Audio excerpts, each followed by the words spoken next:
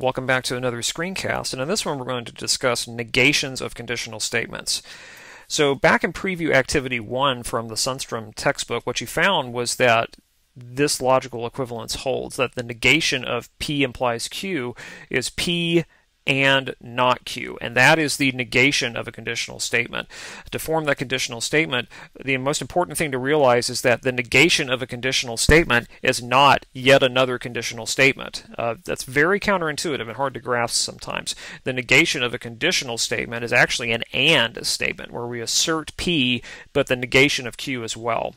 So let's get this under our fingers by doing some examples. We're going to take these two conditional statements that we first met in the previous screencast and just form their negations. So the first one says, if it's raining outside, I'll carry my umbrella. Now again, the negation of this statement is not going to be an if-then statement, very importantly. I'm going to say, it's raining outside, it's raining, and I am not carrying my umbrella. Once again, I'm abbreviating in the writing because my writing is not so great and it takes time. But here's what it says in English. It's raining outside and I'm not carrying my umbrella. That's the negation of this conditional statement. Again, it is not an if-then statement. It's an and statement. It's more like an assertion than a promise, and we're going to get to that a little more deeply in the next slide.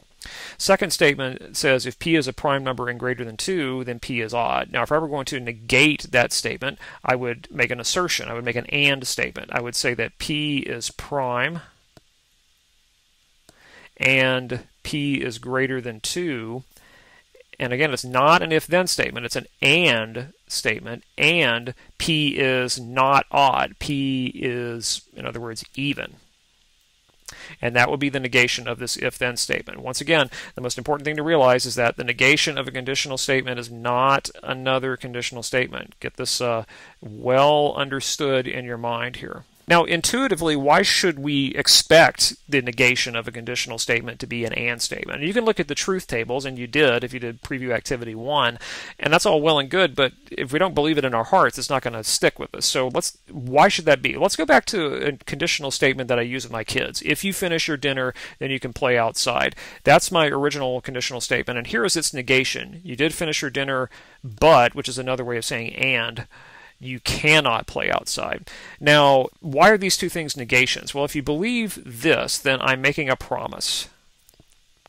I'm making a promise that is true. That makes me a good guy. If you believe it's negation, I'm a liar.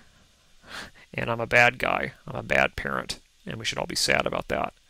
These two things are completely opposite each other. If I say one and then do the other, that's a total contradiction in terms, literally a contradiction. These two things cannot be true at the same time. It's not a conditional statement. It's an assertion that I have broken the promise set up by a conditional statement. So again, the negation of a conditional statement is not another if-then statement. It's an and statement that says I did satisfy the hypothesis, but the conclusion didn't follow. So let's end this off with a concept check. Here's a statement. If A and B numbers, A and B, are even, then AB is even. Then what is its negation?